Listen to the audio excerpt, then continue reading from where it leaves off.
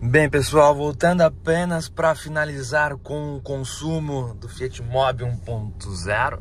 Acabei de completar o tanque aqui no posto Shell.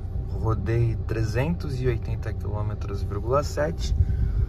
Abasteci através do aplicativo Shellbox. Entraram 36,73. Aqui vai um asterisco porque o cara deu aquela pressionada depois da trava automática. Então entrou um pouquinho a mais. Vamos aos cálculos. Então 380,7 dividido por 36,73 dividido por 36,73 fez uma média de 10,36 abastecido no etanol, andando em uma velocidade relativamente boa aí, cruzeiro. Ar-condicionado full time, se assim eu posso dizer, né?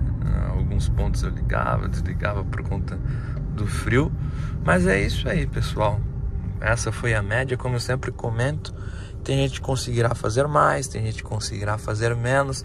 Tudo dependerá do modo de condução, geografia do terreno, o combustível abastecido.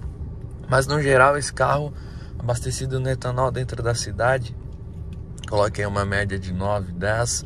Já na rodovia, de 10,5 a 13.